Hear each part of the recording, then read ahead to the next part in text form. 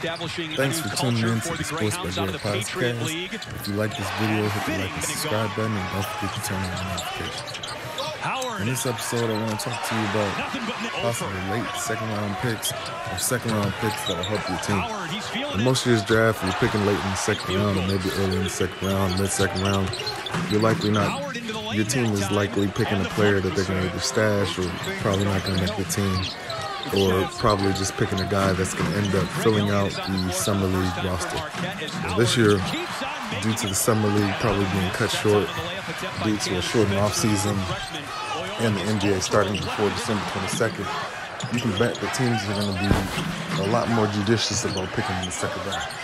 There's a couple of guys in the second round that I think that could be some good contributors, some score off the bench kind of guys, some good defenders who develop into a 3-and-D kind of player. And there are some guys who actually possess a little bit of a superstar potential, even though most people aren't seeing it. The first guy I want to talk about is Marcus Howard. Well, I don't think Marcus Howard is going to be a superstar. He's a classic, undersized, big-time scorer. I mean, this guy's led the NCAA in scoring and been a top 3 scorer in the last 2 seasons. To put it into context, he's a senior, but at his age, he's only 21. If you're looking at prospects with similar age, you're looking at Emmanuel Quickley, Ashton Hagen. If Marcus Howard was 6'3" instead of 5'11", you can almost guarantee this guy would be considered a lottery pick. Not only that, he's a great shooter. A team like the Warriors, could get him in the second round, have him come off the bench, play a Quinn Cook type role. You see Quinn Cook doesn't fit on every team, but when he was on the Warriors, he would come in, hit a couple of big threes. On the Lakers, he didn't really fit into their defensive scheme, so they really couldn't play him. But Marcus Howard, if he goes to the right team, don't be surprised if he's one of your guys that ends up like a Devontae Graham, able to score off the bench in waves. While I never think he'll be an all-star, he might not be in the league for 10, 13 years. He will have like a solid, 2 to 3 years where he's a big-time scorer. And if he doesn't, last in the NBA, you can guarantee he'll be a big-time scorer overseas. A lot of these guys who don't stick in the league, they end up being big-time scorers overseas. Unfortunately for him, the NBA is fixated on height.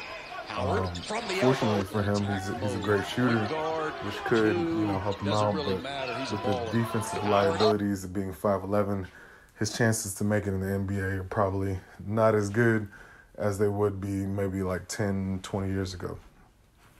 Another guy I want to talk about in the second round is Cassius Stanley. Cassius Stanley is one of the prospects that I haven't seen get a lot of love, but his athleticism, his shooting, his playing ability is definitely on par with what they're looking for in the NBA. While I don't ever see him being a superstar player, at the worst, this guy is definitely a Gerald Henderson who had, about 8 to 10 year career in the NBA. Cassius Stanley checks almost all the boxes.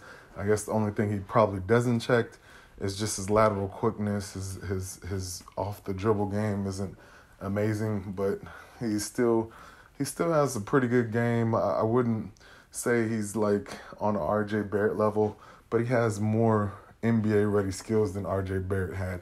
I'll definitely think by next year he'll be a more efficient player in the NBA. He's definitely suited more for a number 2 or 3 option. But at the same time, he also has potential to be a much better player. Scouts are pretty low on him because I think he's about 21 years old. Putting that into context, Marcus Howard, who I just talked about, has played in the NCAA for 4 years. He's 21, while Cassius Stanley has only played 1 season in college, and he's already 21. But with his athleticism, his ability to shoot, there's no telling what the ceiling is if he goes to the right team. Another guy that I want to talk about in the second round that I think that can be a really good player is Nick Richards. Nick Richards is a 6'11" guy, pretty good shot blocker, has a low post game. I don't think he'll be, a superstar, but I definitely could see him being one of those serviceable centers that you can rotate. If JaVale McGee can be a starting center in the NBA, I don't see why Nick Richards can't. Sticking to the centers theme, the next guy I want to talk about is Kansas center, Ozubuike, he had a really good season. I think he was on the second team All-American. He was definitely a great defensive player. This guy has tremendous athleticism. At the NBA Combine, he had the highest vertical ever for a center.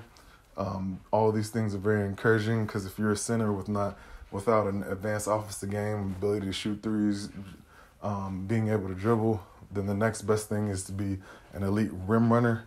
If this guy was a freshman instead of a senior, we'd be talking about this guy in the first round. We've seen big men like him before, like DeAndre Jordan, go in the second round and end up really good big man in the NBA. I wouldn't put it past with a guy with that athleticism to be able to stick in the NBA. If he can expand his defense to be able to guard perimeter players, we're talking about a guy who can be a steal in the second round. Actually, this draft might be one of those drafts where you might want your team to have a second-round pick even more than the first round. And I'm not saying like you don't want a lottery pick, but if you're in the late second round and maybe you can trade back and get 2 second-round picks, this might be, the year to do that. Another guy coming out of Duke is Trey Jones, and unfortunately for Trey Jones, even though he had a pretty good season, he's going to fall because this year has a lot of talented point guards. Even though these point guards didn't produce like everyone expected, there's a lot of guys with potential point guards going in the first round. Just to name a few of the first round point guards that are coming out, you got LaMelo Ball, you got Tyler Terry, you got Tyrese Halliburton, you got R.J. Hampton, you got Cole Anthony. All those guys coming out this year is going to push a guy like Trey Jones back, but Trey Jones is a lot more experienced and ready to contribute now than maybe a guy like Cole Anthony, even though 3 or 4 years from now, Cole Anthony is going to be a better player. These are great guys to fill out your roster. If you're already a championship team or you're a playoff team, adding guys like this help deepen your rotation, help push you in practice. You love seeing guys like this come out. Another guy that I'm really looking forward to seeing in the league and I think can do something is Reggie Perry. Reggie Perry had a really good season in Mississippi State. He definitely improved big time from his freshman season to this year. Guys like that, you love to see a guy who improves from his freshman to his sophomore season. It's a big deal. That just shows that he has work ethic. And when you're picking the NBA, sometimes it's not just talent, it's the ability to get better. And he's definitely shown that. So definitely if your team is picking in the second round, you should get excited for this draft because a lot of times when they say it's a weak draft, that means that there's some high-end role players coming in the second round, and there's some guys in the second round that might end up being, better than some of the first-round pick.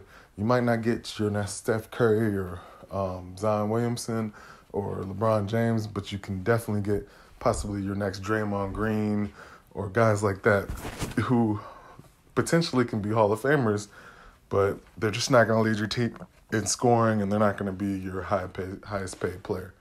But that doesn't mean that you should look at the draft like it's not going to work out for your team. Great teams win in any draft because they have great scouting departments.